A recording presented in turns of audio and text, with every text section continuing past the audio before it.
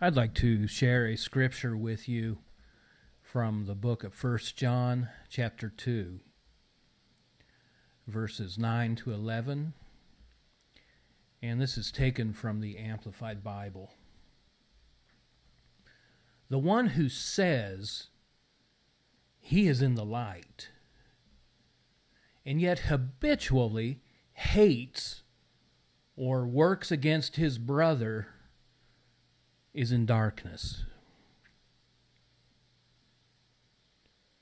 The one who says, I love you. I made Jesus the Lord and Savior of my life. I'm a Christian.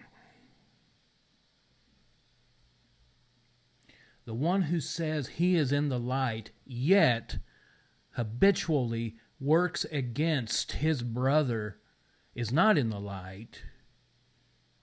He's in darkness. He's blind. He doesn't love you. There's no love in him. He's not a Christian. There's no Christ in him. He didn't make Jesus the Lord and Savior of his life. He has another Lord.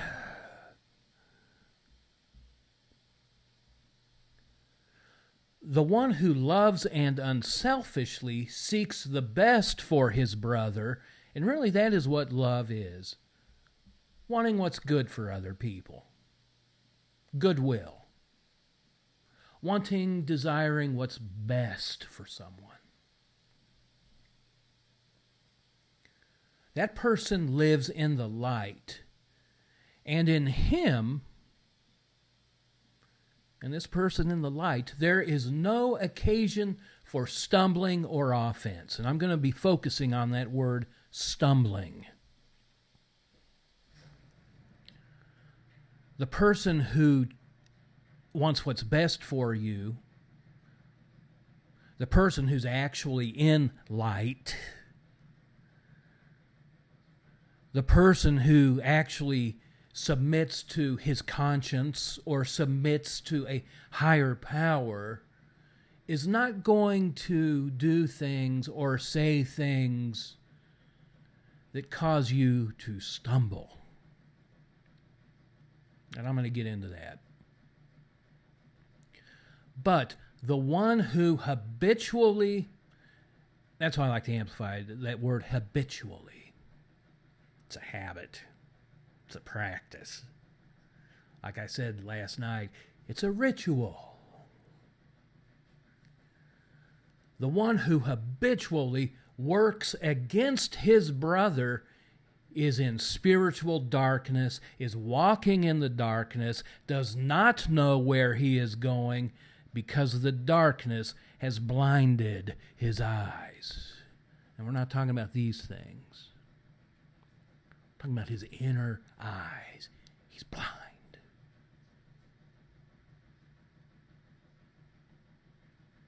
Stumbling.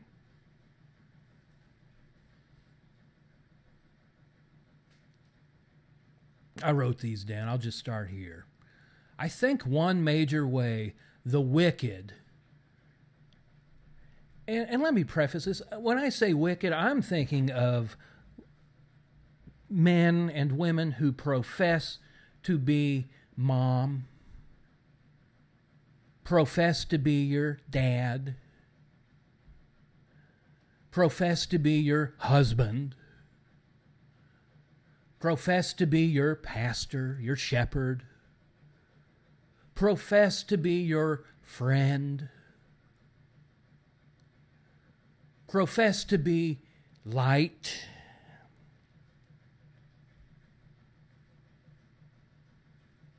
and yet work against you. Consciously work against you. Consciously work to cause you to stumble. These are wicked people.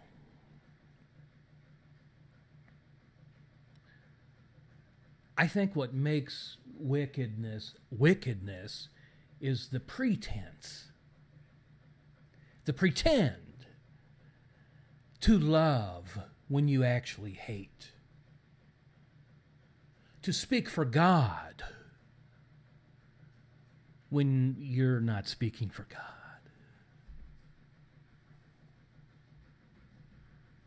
To say, I am your father, when just because you provided a little sperm one night, don't make you the father. Don't make you daddy. To say, I'm your husband, and then turn around and psychologically, if not physically, beat your wife. You ain't no husband. You're a piece of filth. You're wicked. Wicked hides behind a pretense, like the Pharisees in Christ's day, of religion, Christian, church.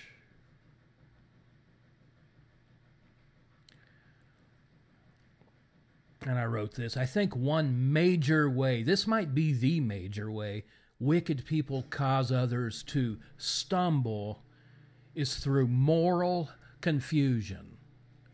Moral confusion. There may be no greater arsenal of tactics available to the wicked than the employment of words, gestures, and behaviors that directly attack the conscience of another human being. Attacking the conscience. To confuse one's perception of what's right and wrong. To lead one to question. I'm talking about stumbling now. What is stumbling? To lead one to question, to wonder about his or her own inner reality, to question his or her truth, to question his or her own self-understanding, world understanding, or God understanding. And I believe Isaiah called out this confusion inducement in the 5th chapter of the book of Isaiah when he said, "Woe unto them." I like the word woe, don't you? It's so weak. The Holy Spirit is pronouncing a formal curse on these people. He's cursing them. This is who he's cursing. This is who he's proclaiming doom to. Woe to them that call evil good. Woe to them that call good evil. Cursed are those that put darkness for light, and light for darkness. Cursed be those that put bitter for sweet, and sweet for bitter. We're talking about moral confusion. I believe this is stumbling. I believe this is the stumbling that the Apostle John talked about in 1 John.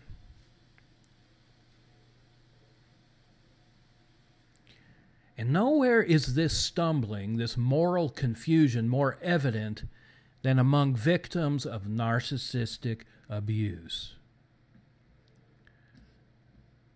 I'll read some more here that I wrote. Through gaslighting, through isolation, and through the golden child scapegoat double standard that exists in sick family systems, the victim is shamed into believing. The victim is shamed into believing that he or she is evil.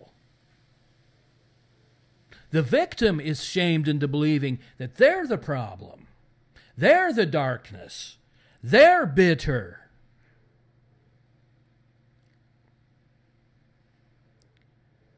Therefore, the victim stumbles through a moral minefield created by the malignant narc, believing that he or she is bad for harboring anger, resentment, even hatred toward their abuser.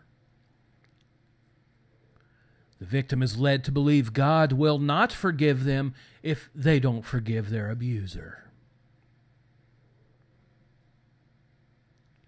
The victim is led to believe they are responsible for the rage of their abuser. This is really evident in marriages where the wife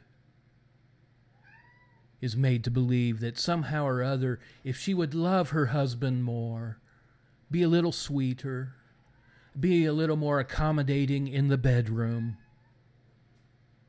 that the abusive husband will somehow repent of his evil. The burden is placed on the wife. The moral burden to correct one's attitude is placed on the victim. That's occasion to stumble. This causes the victim to spiritually stumble. It causes the victim of abuse to spiritually lose their moral balance.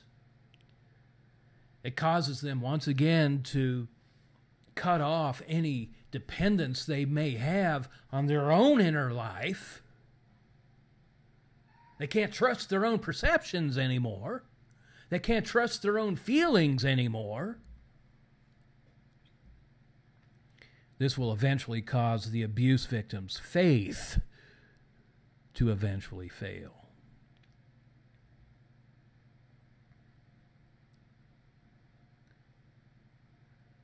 To tell the victim of any kind of abuse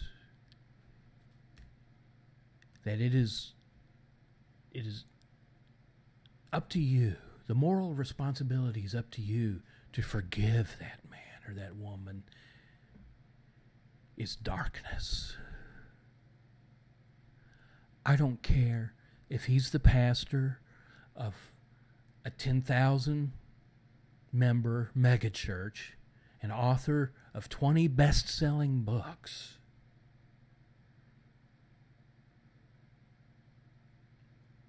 For him to tell you it hinges upon you to forgive and love a wicked, evil, darkened, satanic soul. Well, I'll tell you what, that in my book, and I believe in the book, that pastor is in darkness himself. He claims to be light. But he's causing any victim of evil and wickedness and abuse to stumble. And it would be better. It would be better for that dumb pastor to have a millstone tied around his neck, his worthless neck, and thrown into the sea than to have ever been born.